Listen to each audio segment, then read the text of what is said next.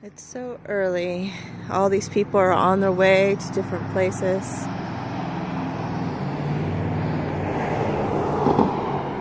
And the sun hasn't even fully risen yet. Even the flowers haven't opened up all the way for the sun.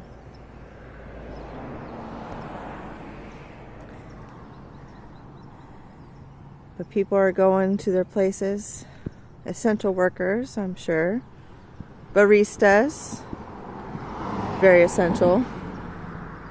Healthcare professionals. People who work in the restaurant business. Grocery clerks. But there's not a ton of people yet for the day. When we go out for a walk and we look at the birds of the air and we listen to their beautiful calls and we look at the beautiful flowers, it really reminds me of a wonderful scripture in Matthew chapter 6, which says, starting in verse 25, "For this reason I say to you, do not be anxious for your life as to what you shall eat or what you shall drink, nor for your body as to what you shall wear. Is not life more than food, and the body than clothing? Look at the birds of the air. They do not sow, neither do they reap, nor gather into barns, and yet your heavenly Father feeds them. Are you not worth much more than they? And which of you, by being anxious, can add a single cubit to your lifespan? And why are you anxious about clothing?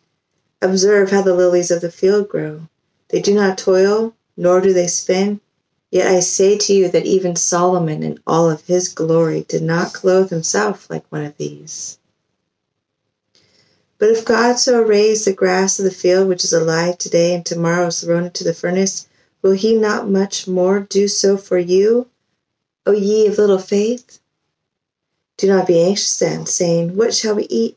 Or what shall we drink? Or with what shall we clothe ourselves? For all these things the Gentiles eagerly seek. For your heavenly Father knows that you need all these things. But seek first his kingdom and his righteousness, and all these things shall be added unto you."